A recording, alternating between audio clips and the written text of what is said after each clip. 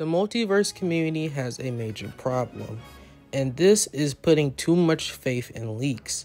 While leaks can get people hyped for the game, leaks can also lead to unnecessary hate and over expectations. A good example of this was how so many leakers and content creators keep talking about how they have data mined all these crazy characters like Ben 10 and Scorpion, and they know everyone that's going to come for season 1.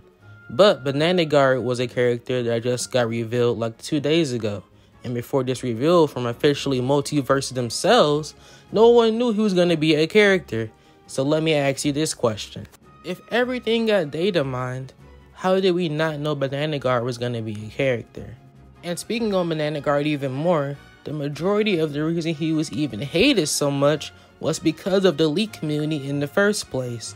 They put so many characters in people's head, like Dexter coming really soon, which he probably still will, honestly, the Powerpuff Girls, and all these other data mine characters like Scorpion, and right now we have Jason. But when Banana Guard came, everyone's gonna throw a fit because it's not what the leakers were talking about, even though Multiversus never said these characters were coming up next.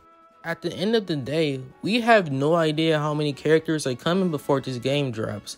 Just because they showed 2 character slots that are empty does not mean we're going to get 2 more characters. Just because we got a Townsville map does not mean that we're going to immediately get the Powerpuff Girls when the game comes back.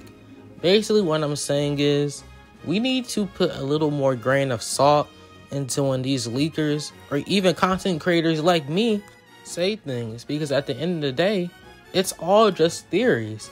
In 7 hours, Banana Guard has way more likes and views than the Joker trailer does altogether. What does that mean? That means people don't hate Banana Guard. Well, yes, people say, oh, Multiverse needs some incredible bangers to come back with a really high player base.